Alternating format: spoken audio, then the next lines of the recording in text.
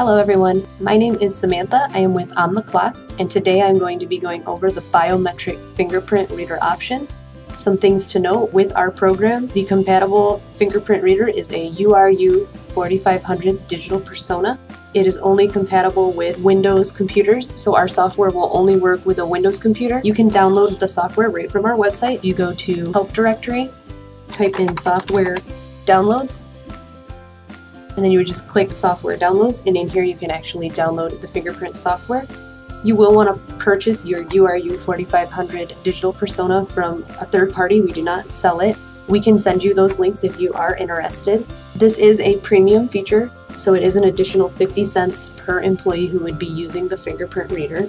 To install the software, you will want to be logged in as the administrator of your PC, not your OnTheClock account, but your PC. So you would just go ahead and click Fingerprint Reader Software, and it would start to install. And then you'll be walked through a wizard tool to help get you set up. So you would just click this, and it'll start to download. And then you can just go to More Info and run the program, and it'll walk you through the wizard tool. Now, I do already have it installed on my computer, and once it is installed, you will have an OnTheClock OTC fingerpunch.exe icon appear. So I'm going to go ahead and click my icon and open it up. And what you'll notice is this blue box up here that says Place Finger on Reader. Now, when it first opens, you're going to be prompted to set up your account key.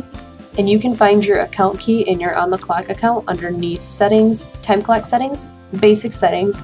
And what you would do is you would just copy this account key number right over into account key on the fingerprint reader. We have a couple options inside the reader for setup: browser internal and external. So internal is going to just open you up right into the punch-in page.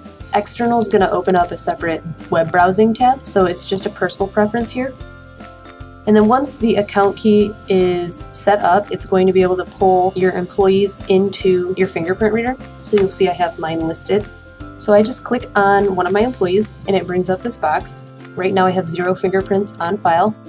So if I go ahead and I click Add Fingerprint, it's going to tell me to place employee finger on the fingerprint pad. So I'm going to go ahead and do that, and it tells me success.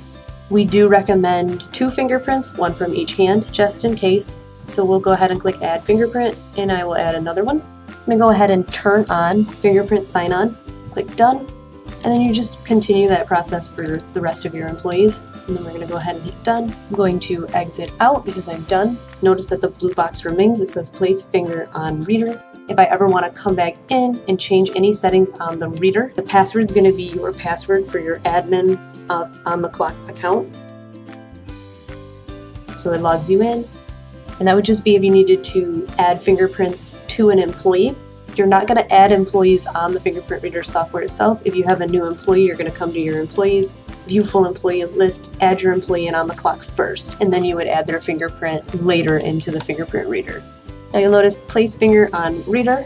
So I'm going to go ahead and place my finger, and it tells me with 100% accuracy I was found. And here is what came up. So this is internal. Notice how it just brings me in where I'm able to punch in. And then just to give you an idea, I'm going to change my settings. And I'm going to flip this to external just so that you can see what that looks like. So I'm going to go ahead and place my finger on the reader again. Member was found. And now you'll see it brings me into a web page. So it opens up a browser. And then just to show you that again, I'm going to change the settings one more time.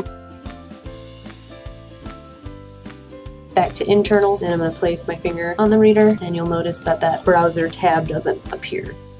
And of course, once your employee does make that punch in and out, it's going to appear right in your time cards as it would any other way. Now you are able to lock down an employee to not be able to clock in and out anywhere else except with the fingerprint reader.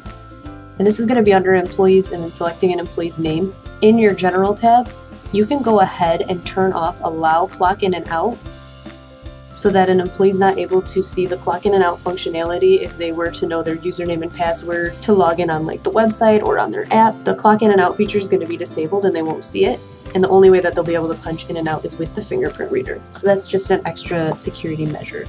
And those are the basics of the OnTheClock fingerprint reader. Just a reminder, it only works with Windows-based PCs. You do have to have a URU 4500 digital persona, and if you are interested in purchasing the digital persona, we can definitely get you those links. If you have any additional questions, you can reach out. We hope you have a wonderful day.